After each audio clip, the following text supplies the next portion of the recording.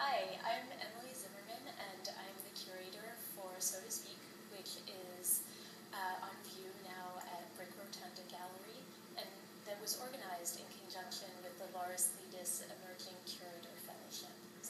So to Speak brings together the work of 4 artists, Fiona Banner, Mindy McDaniel, Club Sway, and Hollis Frampton, all of whom translate visual imagery in 2 words.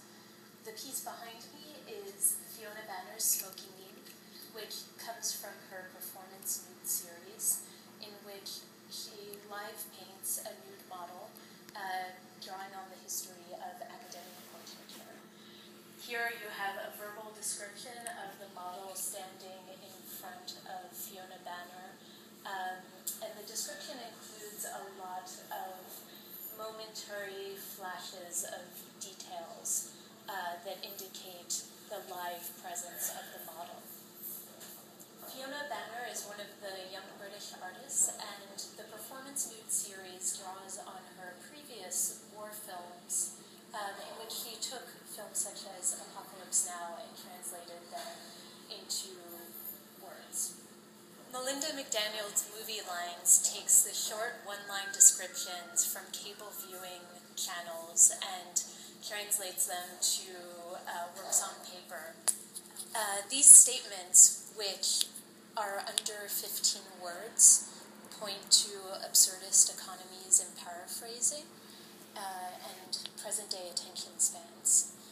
They also point to the anonymous authors of these short lines that are never accredited, yet exhibit a great deal of wit in their craft. Club Sway is an Austrian video collective whose piece in So to Speak is black and white, the backside of images. The piece consists of an interview with archivist Rosemary Neef, who talks about the use of photographs as historic documents. The video image in the interview is blacked out, and poignant statements such as the image is silenced are occasionally written over her narrative. Black and white, the backside of the image, is the most political piece in So to Speak. It deals with the use of images of the Holocaust and their tendency to be more iconic than documentary.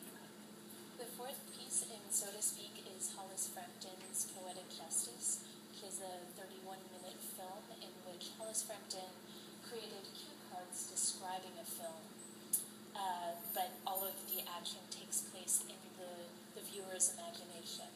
In the piece, he was trying to create a cinema of the mind.